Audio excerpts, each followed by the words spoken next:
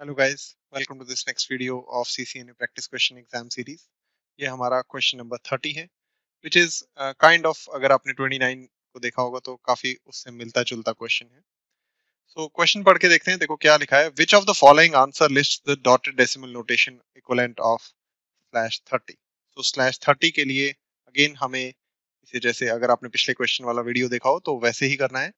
सो इसको number of once हैं, ये /30 मतलब इतने नंबर ऑफ वंस हैं हमारे सबनेट मास्क में। So if I write down 30 ones, that will be 1, 2, 3, 4, 5, 6, 7, 8, then a dot. 1, 2, 3, 4, 5, 6, 7, 8. Then 1, 2, 3, 4, 5, 6, 7, 8. इस तरह करते हुए मैंने 8, 16 and 24 ones लिख दिए। 25, 26, 27, 28, 29, 30. And then हमारे दो जीरोस आ जाएंगे जो होस्ट बिट्स के जीरोस हैं।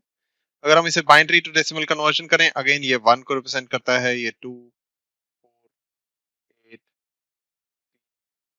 32, 64 एंड ये 128।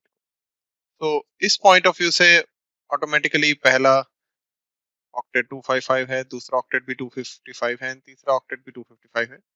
चौथे ऑक्टेट को हम ऐड करके देख लेते हैं।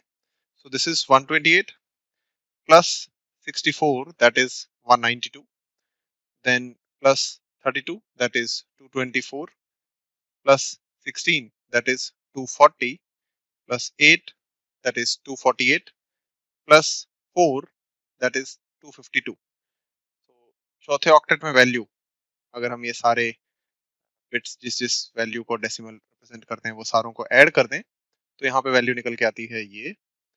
सो in this case let me check the options. Option B is the right option for this 255.255.255.252। I hope आपको समझ में आया होगा। Thanks for watching, C you guys in the next video.